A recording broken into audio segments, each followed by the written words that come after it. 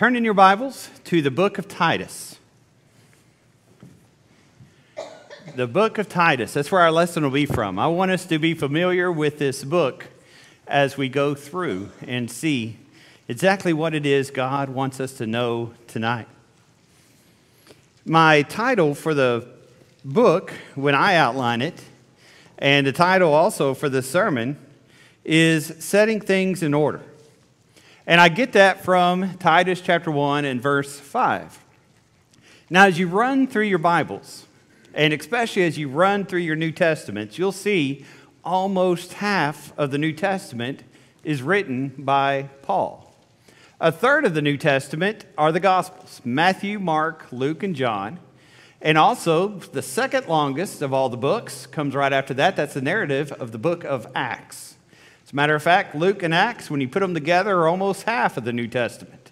Luke was a doctor, and I bet he was a preacher because he talked more than anyone else. Then you get to what we call the Pauline epistles. And it starts with the book of Romans and goes all the way down to the book of Philemon. It starts with the longest book, which is Romans, second longest book, which is 1 Corinthians. And as you go along, it's not always this way, but usually is, from the longest to the shortest is the order that they're found in. Then you come to what we call the general epistles, or the letters not written by Paul. I think the first one of those is the book of Hebrews. Now, some of your Bibles will say the epistle of Hebrews written by Paul, but it looks like, as you look at the text of the book, it's written by somebody else. Who wrote it, though? We don't know. But it's the longest of the general epistles, and it goes, the order of the New Testament goes from the longest all the way down to the shortest. And so we finish with Jude. And then God decided to put an exclamation point on his New Testament. And so he gives us the book of Revelation, the apocalypse, the vision of the end.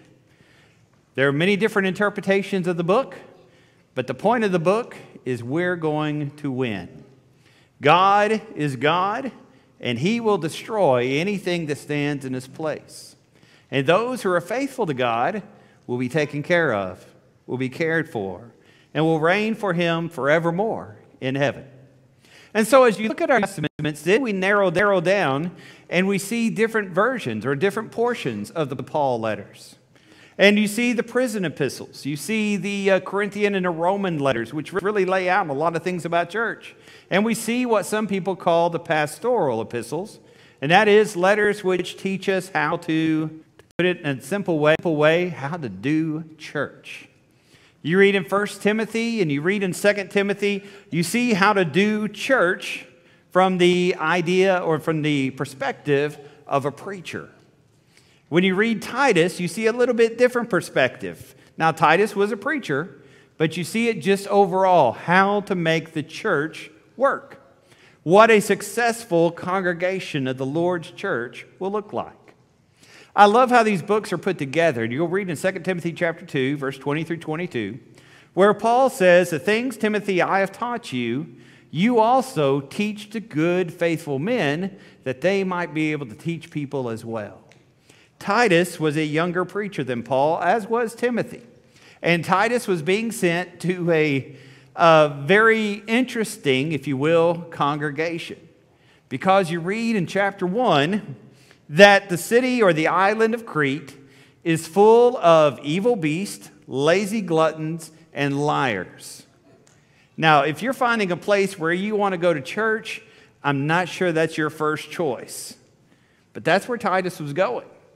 And so Titus was entering a fairly rough area, and his job was, according to Titus chapter 1, verse 5, set things in order and appoint elders in every city. So how do you set things in order? Well, a general outline, chapter 1, you set things in order within the church. You've got to make sure that the Lord's church is the Lord's church. Chapter 2, work on the homes. Make sure that fathers and mothers, make sure that young men, young women know what their role and responsibility is. Number 3, set the example in order. How does this church contact the community? And what does the congregation look like in relation to the people who are not a part of the church, but they've heard of the church? And so when you set these three things in order, then God's church is what it needs to be. Well, here we are, 21 centuries later. And as you look at us, at our local congregation, the question is, are we in order? And what is it we need to do to be sure that we are set in order? Well, Paul starts off by the inspiration of the Holy Spirit talking to Titus, and he says, hey, if you want to make sure your congregation is going in the right direction, look at the eldership. Look at the leaders. And so he begins telling them about the qualifications of being an elder. What it is that they must do. They must be the husband of one wife. And you go through and see that they must have faithful children. And you see these qualifications that come through. And so we ask ourselves, as we think about that, if you're not familiar with the church, what is an elder? Well, let's take a step back and talk about that for a second as we're talking about putting the church in order. Philippians 1:1 tells you the roles and responsibilities that happen in a church. Philippians 1:1 is written to the elders, to the deacons, and to the saints. And so you see the elders have an obligation to oversee the church. Deacons have an obligation to, as the word diakonoi says, to serve. And saints cover every single member of the Lord's church. Now, some religious groups hold saints as special people to whom you pray, people who have passed on, who have had a miracle performed after they've passed on or during their life, and who have been voted into that position. That's not what the Bible teaches. The Bible teaches that everyone who is covered in the blood of Christ, everyone who becomes a Christian, is a saint. And so this week, as you get ready for Christmas, and if you're worried about whether Santa Claus is coming to see you or not, remind him that you're a saint. Maybe that'll work, but it may be too late. Who knows? So, what are we talking about when we talk about elders? You see their qualifications, or you see their names in Acts chapter 20 and 1 Peter chapter 5. And we'll cover this very quickly because I think we cover this pretty often. They have three positions to their office.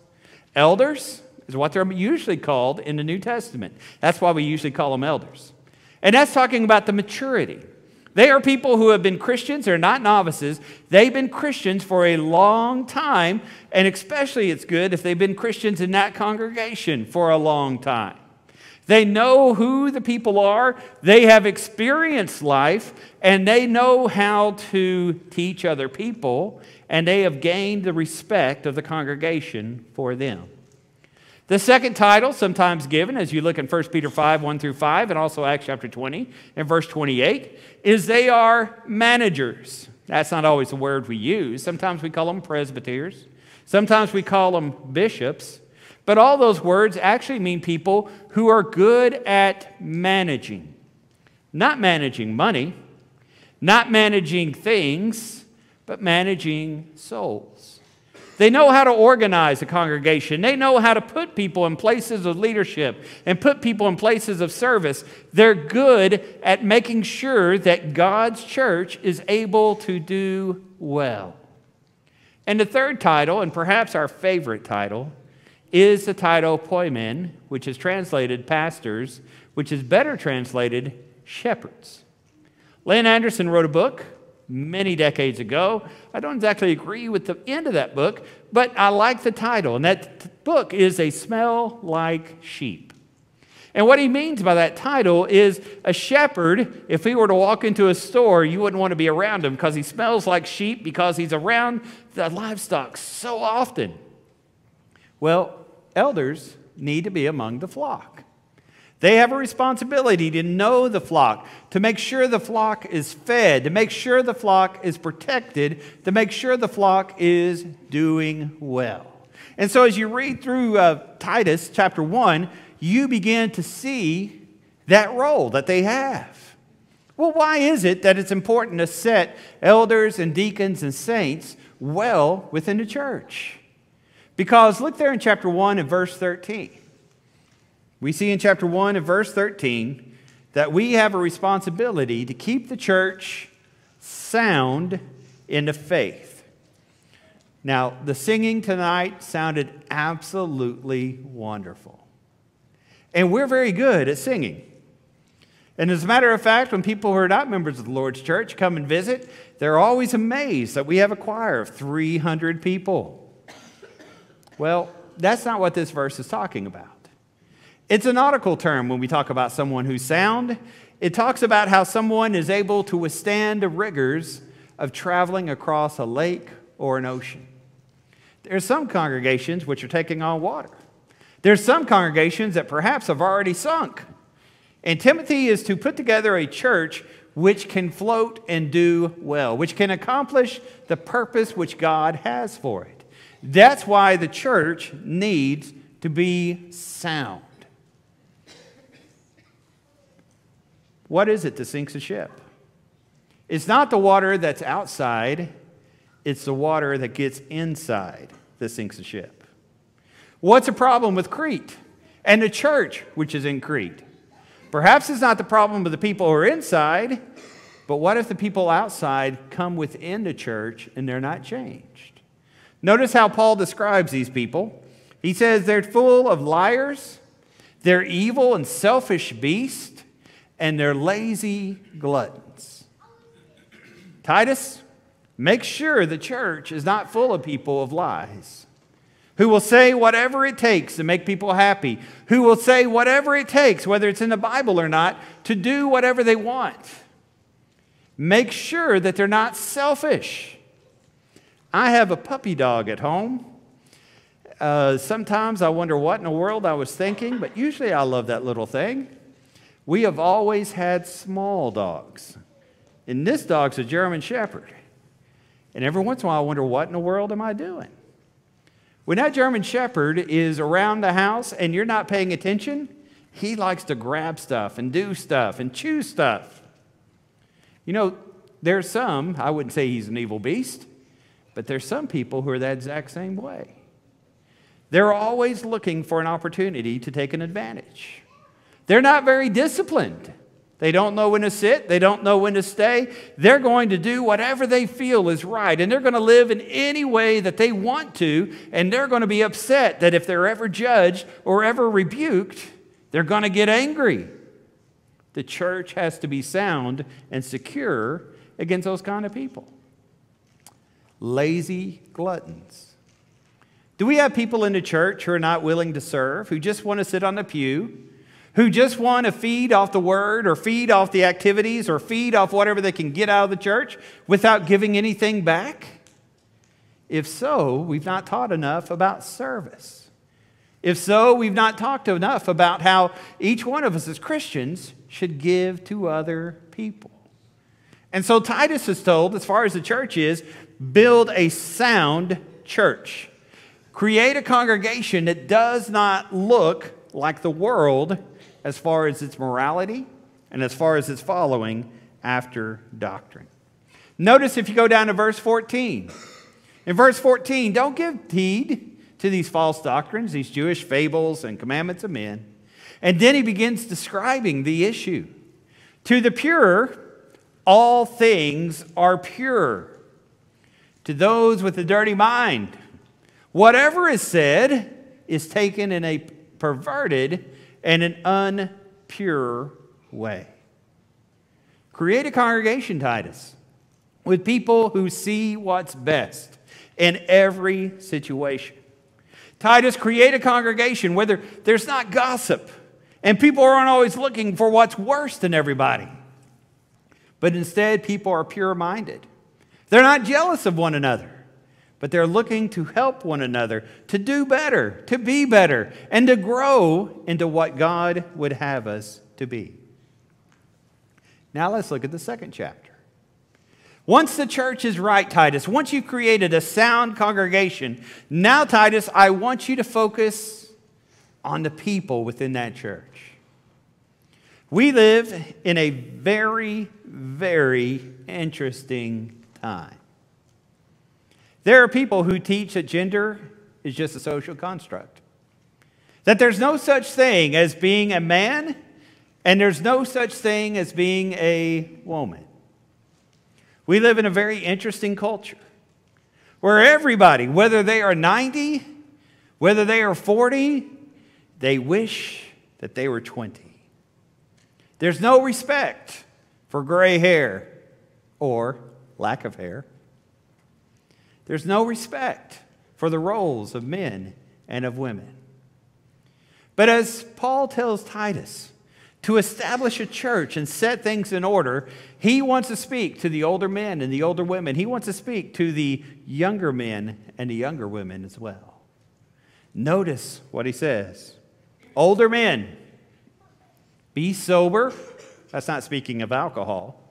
That's talking about being alert and realizing the way the world truly works. Older men, recognize the way the world is. Older men, be reverent. Put God in his place and realize that God is in control. Older men, be sound in the faith.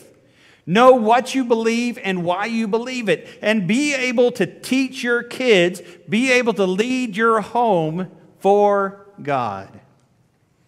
Older men, do these things not in a cruel way, but with love. Love your wives. Love your children.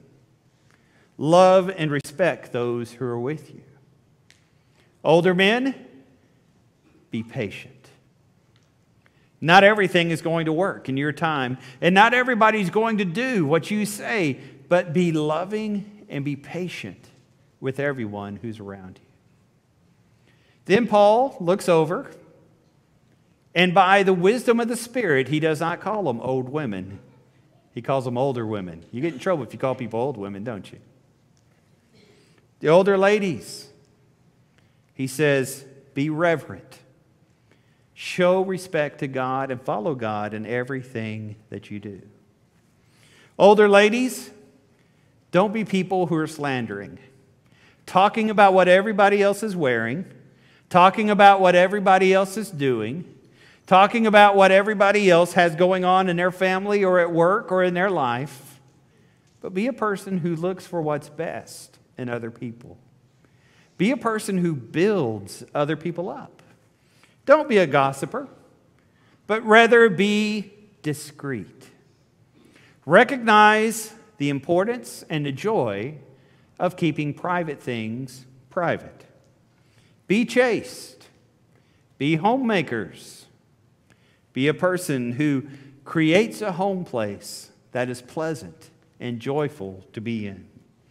Be good and be obedient to your husbands. Then Paul instructs Titus to look at the younger ladies who are growing up. And he says, older ladies, teach the younger ladies to love their husbands and to love their children. Now, usually we think that sort of thing comes naturally, doesn't it? And usually we think, well, that's a silly command, because doesn't everybody who's married love their spouse? And don't you always love your children? Sometimes we need encouragement, and sometimes we need help to learn to love and to learn exactly what love looks like in the situation in which we are. Younger men, those men who are growing up, once again, like the older men, they are to be sober-minded. Realize the world that you're growing up in. Realize the choices and decisions that you make have consequences. And you live with those consequences and those choices that you make. Set in your life a pattern of good works. It's easy to be good for a day. It's easy to be good for a week. It's a little bit harder to be good for a month, and it's even harder to be good for a year. But your reputation and your character are not made in a day. Have a pattern of good works. so that when people see your life, they see the way in which you are. Young men, know what you believe. Have integrity in your doctrine. So many of our younger generation don't know the Bible. And they don't know why we live in the way in which we live. And so often there's trouble among our young folks because they've not been taught Scripture well. Paul tells Titus, focus on these young folks and make sure their pattern and make sure that their integrity is there. Young people, be reverent. Put God in God's place. Watch who you're around because you need to be incorruptible. 1 Corinthians 15:33 reminds us that evil companionship corrupts good morals. The friends you choose, the people that you're around, will determine the kind of person that you become. And maybe, most difficult, watch the things that you say. Watch your speech. And so as you and I look at that, and we see the older men and the older ladies, and we see the younger men and the younger ladies, we see how the home should be set up. And there's a lot of rules that come through there. There's a lot of checklists, if you will, as you come through there. But Paul says, I want you to recognize, Titus, as you're teaching these folks, that while the checklists are important, that's not everything that's there. And so Paul recites what some people think is a church song, and maybe it is, and maybe it's not. But he talks about a beautiful word, grace. Look there in chapter 2 and verse 11. For the grace of God has appeared unto all men, teaching us that denying ungodliness and worldly lust, we should live soberly, righteously, and godly in this present age. As you and I look at that, we see that we live in a way in which we're always looking toward the appearing of our Lord Savior, Christ Jesus. Now, as we make the church be organized the way it should, and as we make the family organized in the way that we should, then we ask ourselves, what is it that we do? How is it that this should operate? How is it that we touch and contact the world? First thing is to show respect to the world. That sounds strange, doesn't it? And you don't hear that very often. But Christians are to be respectful. Paul says, be subject to your rulers, obey them, and be ready for every good work. The best citizen in the entire country should be Christians. And the best people in your entire school should be Christians. The leaders of the banks, the leaders of the schools, the leaders of the factories, the leaders of everything should be Christians. Not because we're smarter, not because we're better, but because we show respect. We honor our culture. We honor the people of our culture. And we live as good citizens. Notice what Paul says. Christians, don't speak evil of anyone.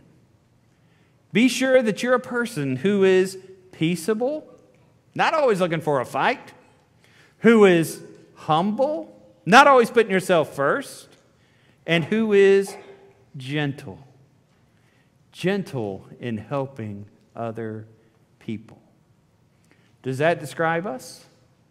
When you look at yourself in the relation of your school place or your workplace, when you look at yourself in the way in which you live, are you peaceable, gentle, and humble? Do you find yourself speaking evil of other folks all the time? When people think of a conversation they've had of you, are you busy talking about what everybody has done wrong? Or are you a person who's always building other people up? There are too many people in this world who tear down. There are too many people in this world who are negative about everything that there is in the world. Christians are called to be different. Paul says, in your relationship with the world, remember that you once were a sinner, but now God has saved you. Now that's good for personal history, but why does Paul put that here in this 3rd chapter in talking about a relationship to the world?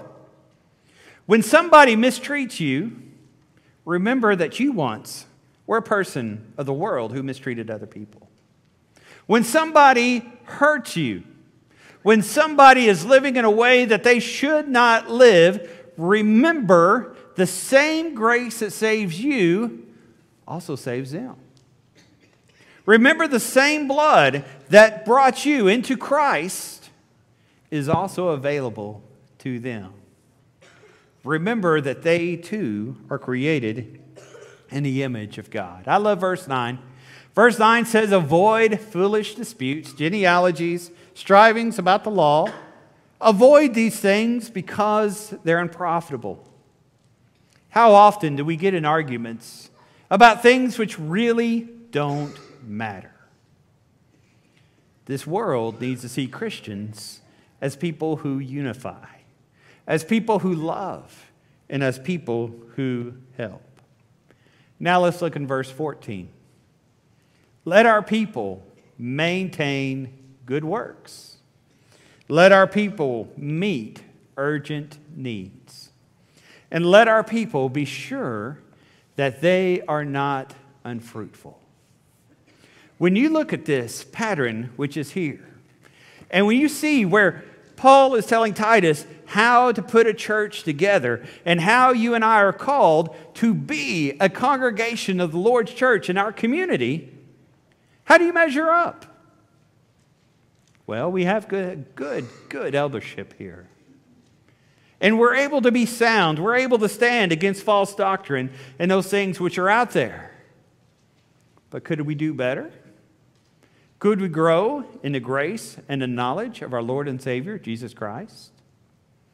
When you and I look at our families, are we doing the things which the older men and older women are instructed to do? Are we being reverent? Are we being loving? Are we teaching that next generation who's coming up what it means to be a man in Christ and what it means to be a lady who is a Christian?